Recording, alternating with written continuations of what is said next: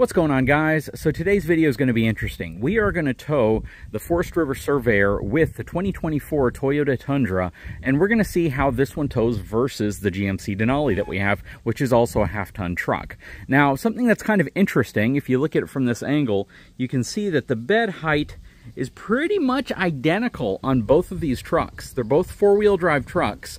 When you look at the front mirrors, you can even see that the mirrors are roughly the same height. Now, what's going to be interesting is taking a measurement of the rear receivers on both of these trucks and how far they are off the ground.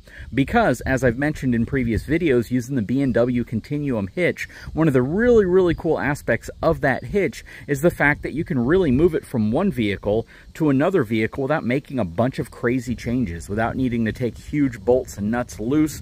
With the B&W Continuum, you pretty much need to pop two pins, slide it up and down a notch or two depending on the different height of the vehicle, and you're ready to go. So what we want to do first is take a measurement of the bottom of this receiver to the ground, and then we'll come over to the Toyota and see what that measurement is. And that's going to help us determine what type of change we need to make to the actual hitch itself.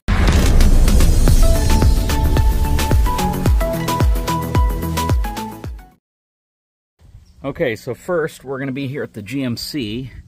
We're going to measure from the ground, and we are 15 1/4 inches to the ground from the bottom right here of the receiver.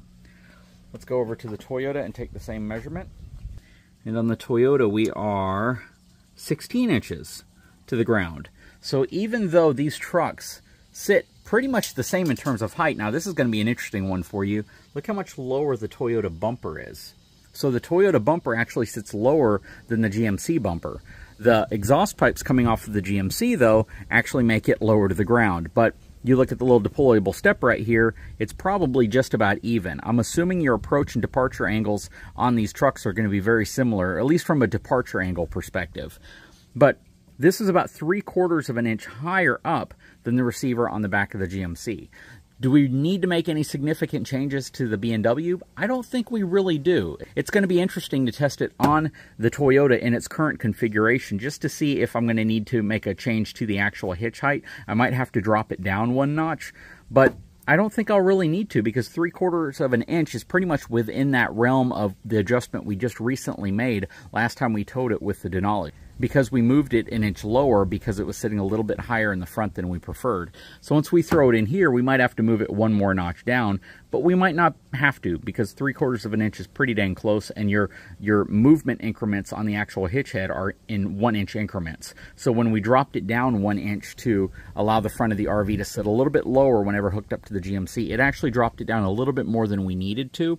So it should sit pretty much level whenever we have it hooked up to the Tundra. And here is our hitch head, and what I'm talking about in terms of flexibility of how easy this is to adjust is the fact that most weight distribution hitch heads have two large bolts right here, and you bolt this piece up to incredibly high torque to the shank, and there shouldn't be any movement right there. Furthermore, a lot of hitches require you to put washers right here, and you actually tilt or adjust the hitch head. So the reason why you have to tighten these bolts so tight on traditional weight distribution hitches is because you don't want it to move after you've made your adjustments right here with the washers.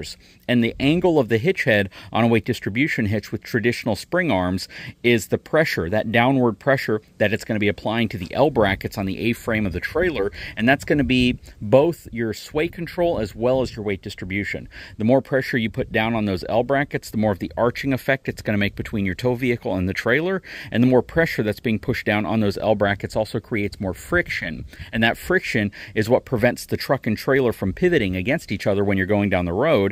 And that anti-pivot capability is essentially the sway control, right? It makes it more difficult for the truck and the trailer to hinge against each other. Now, I'm still curious about the sway control characteristics of the Continuum. We've towed several times with it, and we haven't had any type of significant sway event, even though a couple of the times we've towed, we've had up to 25, 30-mile-an-hour winds or gusts, and it really didn't impact the performance of the truck. So the ability for you to dial in weight distribution with this, there's also has to be some sway control characteristics taking place. I just don't know what they are.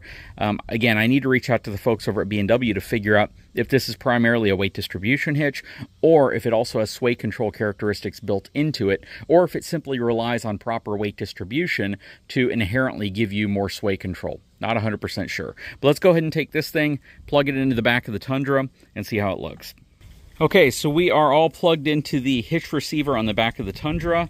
And what I'm telling you again about the ability for you to adjust the height here is, again, all you do is pop these pins out. And if this is sitting a little higher than we want it to sit, because again, this truck from the receiver to the ground is 3/4 of an inch taller than the GMC.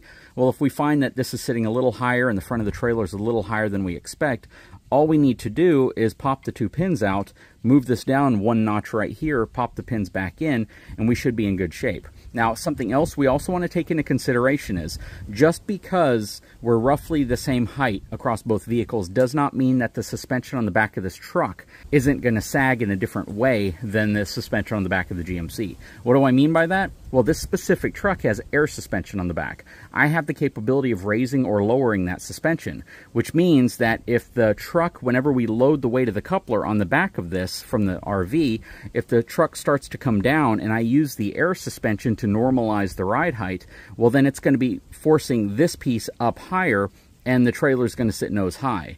Okay, so I went ahead and dropped the hitch head assembly down 1 level on the shank, just again because this truck sits 3/4 of an inch higher in the back in terms of where the receiver is to the ground versus the GMC. So I think it just makes sense to go ahead and put it here because that's likely where it's going to need to be whenever we load the weight of the RV on the back.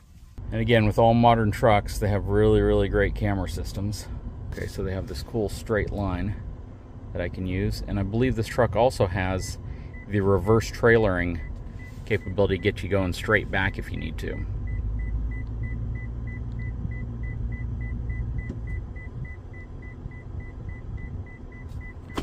Okay, everything looks good. The actual camera itself is not really fluttering like this. It's not doing that. That's just because I'm recording it. And auto just means I guess it's going to come on. You have different types of lines you can see here. I can get rid of the top-down view if I want so I can see a little bit clearer.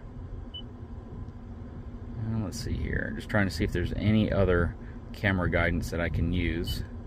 I guess I could probably turn it all off. Well, no, let's see. So that's the closest I can get to turning everything off, I believe. Okay, so we are backed up to the Surveyor. Looks like I need to raise the trailer tongue about 1 inch. I absolutely love this tongue jack. If you haven't seen the video I posted on this thing, this is the Ultra Fab Phoenix 4000. It is the fastest tongue jack, I believe, in the world in terms of like electric tongue jacks for A-frames. At least that's what their claim is. This thing is super cool. Check it out. I'm going to lower it down real quick and then raise it back up just so you can see how fast this is.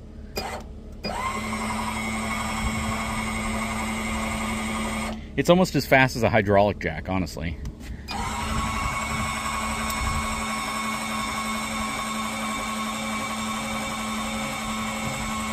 Isn't that cool? That is awesome. Anyways, let's go and get backed up to it.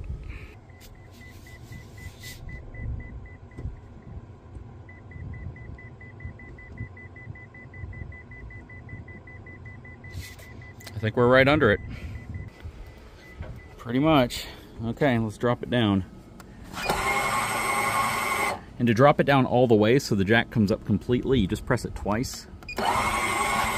But with the Continuum on there, I don't want it to actually retract all the way or it might hit that bracket. I can actually hear the airbags on the truck kicking in. So the back is raising up. And it should level out the rig. It's interesting because the air compressor on the back here, it's a little louder than I would have expected. It's not loud, it's just louder than I would have expected. The back is raising very slowly, but I can see it happening.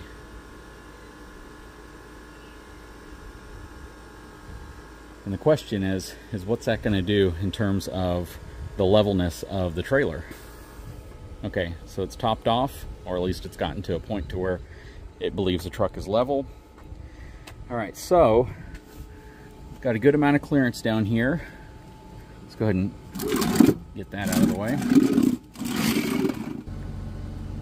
Okay, so I need to raise the assembly up a hair so I get the clearance I need to pop this into there. Things are binding up, so all little learning lessons every time you use this assembly.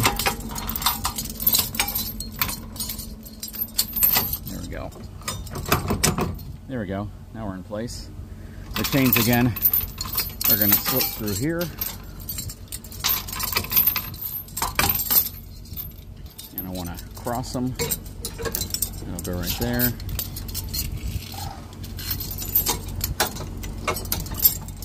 It'll go right there. Let's go ahead and drop it down one more time.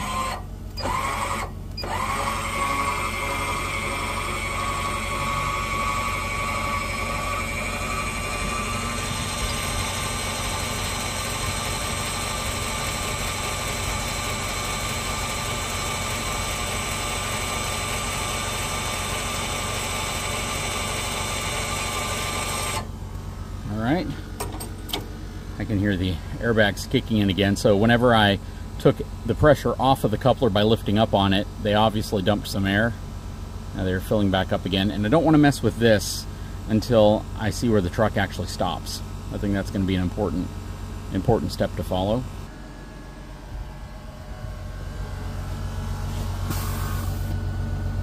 Okay, so the truck believes it is leveled out. Let's go ahead and add some pressure to this, just to get this cylinder retracted in a little bit.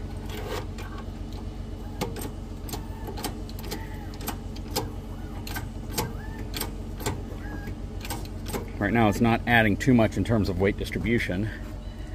So this is going to be kind of one of your challenging points. Right now, I guess I need to measure the front height off of the ground, the back height off of the ground of the trailer to see how level we are, because with the airbags kicking in, it's going to throw off some of my calculations here. And that's a really great feature of the Continuum, is that I can make rapid changes on the fly, and I don't have to change my entire hitch head assembly because I went to a truck that has airbags. So again, the flexibility to use this in different tow vehicles, which you probably aren't going to do too often, but if you have different vehicles that tow your RV, that flexibility certainly plays in favor of this B&W over other systems out there. But yeah, let's go ahead and get a tape measure, and we will measure the front and the back. So we're at approximately 24 3/4 inches to the bottom of the I-beam section in the back. We're going to measure right here. So the front is just a hair lower. So we just have to raise the front just a little bit if we want. And I think we're probably set up pretty good. I don't think that is going to work negatively against us. I think it'll actually work more in favor. So we'll keep it where it is. What does that put the PSI on here? Puts us a little over 600 PSI. I guess we can go a little bit more if we want to. Okay, let's put it right at 750 pounds. And this is an interesting thing. So when you want to put your handle back in place, you can see it required me to pump a little bit, so I can just use my needle valve here and let a little bit of it out. There we go. So technically, we are probably about as good as we should be to tow this trailer with the Tundra. Okay, so we are all hitched up, have our breakaway in place, have our 7-way connected. Just have to check the lights on it real quick, which won't take very long, and secure the RV, unplug the power, and we should be good to go.